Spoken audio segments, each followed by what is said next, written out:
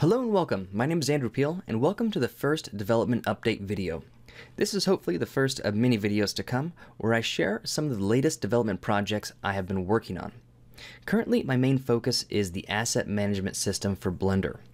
While I'm not an official Blender developer, I am actively discussing my ideas with their team.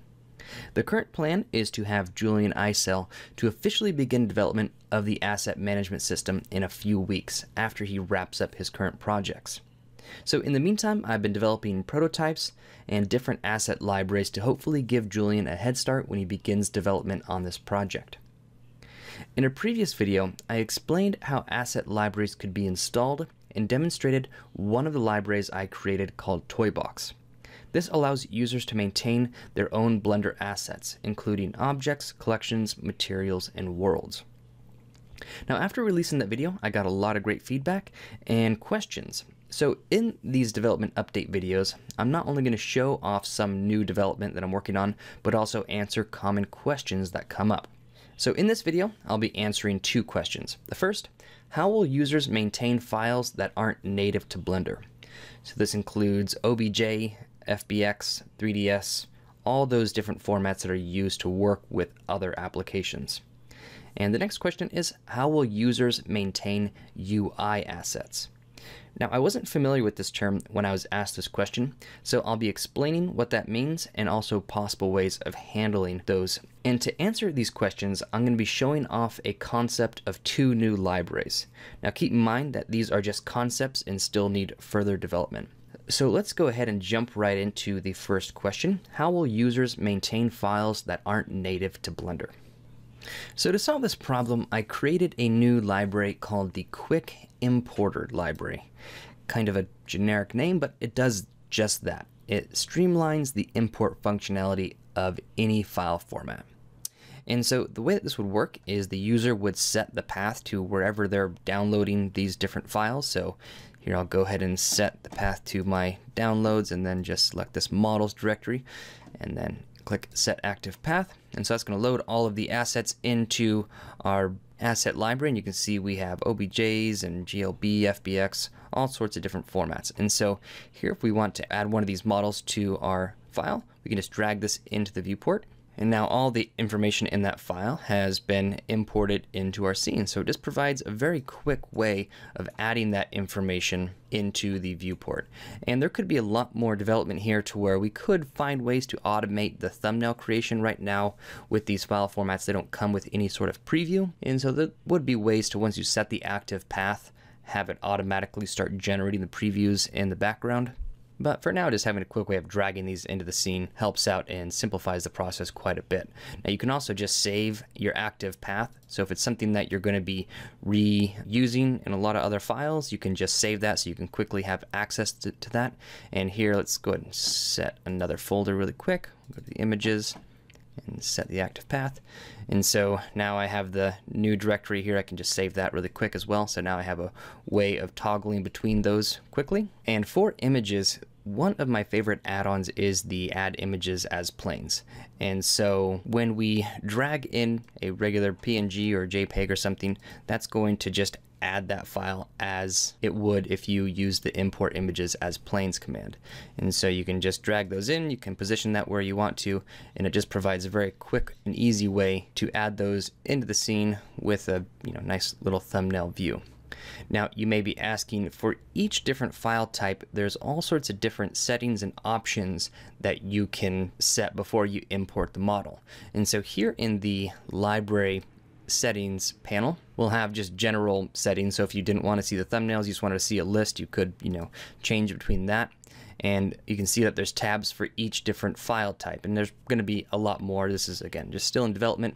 But for the images as planes add-on, here's all the different settings that you would typically choose every single time you import a new file. And so here you can just change your settings, and that's going to be saved every single time you import that type of file. And so that's just one way that importing and maintaining other non-native file types to Blender could work. Now, the next question I got is directly from the Blender development team, and that is, how would we maintain UI assets?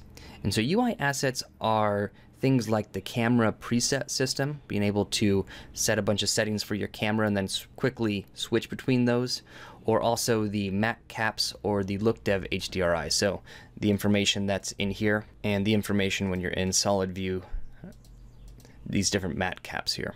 Now, my first initial thought was there's already a system in place to maintain these types of assets, and I felt like it worked pretty well. But it does make sense if we're going to have an asset system in Blender for all of the assets to work with the same system. And so I created a mock-up for a camera preset library, and this is very simple, but here this is the camera preset library. And so a lot of these are just the different presets that ship with Blender.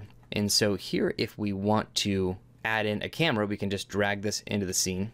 And you'll notice that if a camera doesn't already exist, we'll automatically add one and set it to the view. So we kind of have a few time-saving features there that simplifies things for users quite a bit.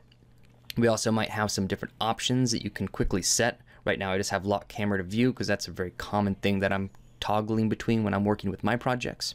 But you'll notice here, if I get out of camera view real quick, so now if I wanted to change the camera preset, I could easily just drag one of these onto the camera, and you can see that that's going to update the focal length, the sensor size, any settings that are on that particular preset. And so it just allows a very quick way of updating this information.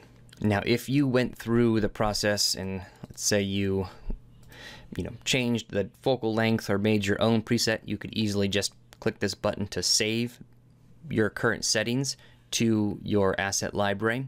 Or let's say that you have a different location where you want to load your presets from. Here in the library settings window, you could set a different location for the library to look for the presets, or if you want to have a quick way of exporting yours to a different computer or to a different user, you can use the export and import presets. So that just provides you a quick way of bundling all your presets that you currently have loaded and then sending them off to another user that you're working with.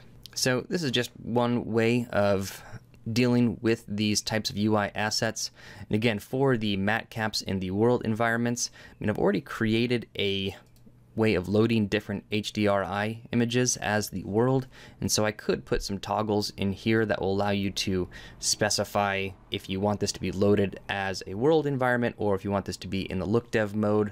And so I think it would work very similar to this, to where you would just see all your previews in this window and you can just drag and drop them into the scene. So that's all I really wanted to talk about in this video. Let me know in the comments below if you find these development update videos helpful. I can try to make this more of a regular thing that I do.